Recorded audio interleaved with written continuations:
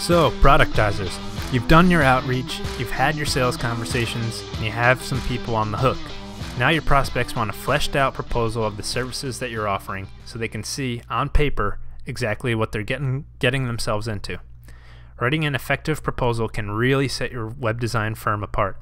It's a chance to show potential clients that you've listened to them, that you understand their problems, and that you are the right company to solve them.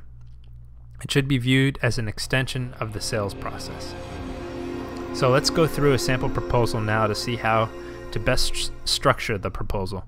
You should see a sample proposal as one of the docs in the documents cache available at productized.com/dl. So here is a sample proposal, and you are free to use this for your clients. Obviously you'll want to replace the your company and company with the actual names there, but you're free to use this as you wish. So let's go through this now and see what sections we include in the proposal and why we include them. So first we have the snapshot section, and this is where you discuss at a high level the things that you talked about when you spoke with a prospect, what they do and what they want to accomplish. And next we have the website goal. This is where you dive deeper into what they hope a new website will do for their business and try to use the language that the prospect used when you spoke with him or her. After that, we have the solution section, and here's where you describe how you're going to accomplish the goals set out in the website goal section.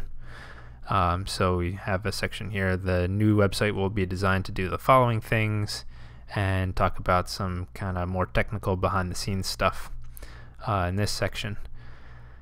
Then we have the further consideration section, which is optional, but it's a good place to talk about some possible upsells and the usefulness of more expensive ongoing services.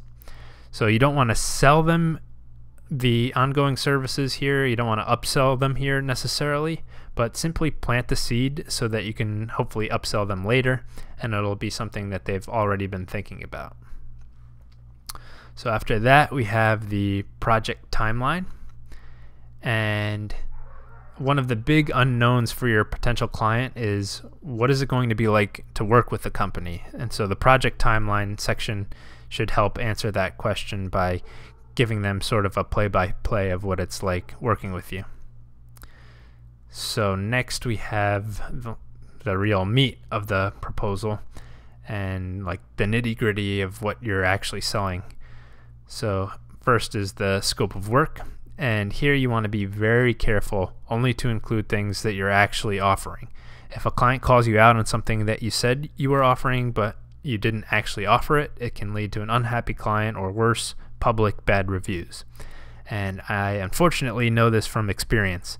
So early on in the life of JurisPage, we took a boilerplate proposal and modified it for our purposes, but we left in a few things that we weren't actually doing. So it wasn't intentional, but our clients called us out on it, and we were left with nothing to do but apologize and go back and do the work for them. So we were fortunate enough that the client didn't leave bad reviews, but it still didn't feel good to essentially have promised something that we didn't deliver. So just a little anecdote for you there. Don't include things that you're not actually going to be delivering. Next, the pages to include section right here gives you an opportunity to discuss the purpose of each page or page type of the website. So it's not required, and honestly most prospects will probably skim it very quickly if at all, but it can be good information to have for prospects that sweat the details. After this pages section, you should have sections for any special features you may be including for your clients, like analytics or reporting. So we have an analytics and reporting section right here.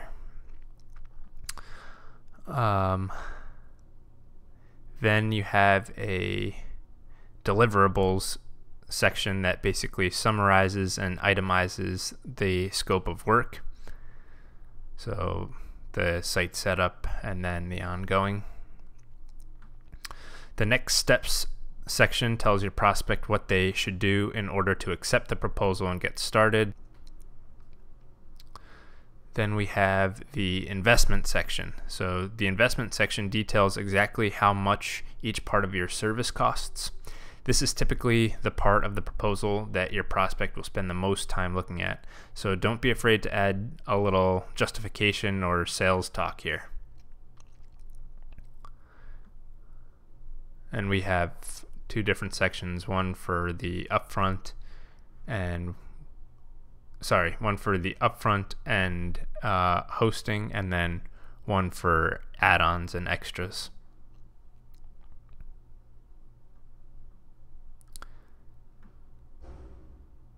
And finally, we like to include the actual legal agreement with the proposal. This is the last section of the proposal, and for legal reasons, I would suggest having it reviewed by a lawyer. That said, I would say that most web design companies probably don't spend the money to get their agreements reviewed professionally and choose to do it on their own. So if you have a few prospects ready to go, work on your proposal now. Customize this proposal if you want. And if you don't have any prospects ready to go, don't worry, let's just continue to the next section where we talk about getting testimonials from your clients. See you there.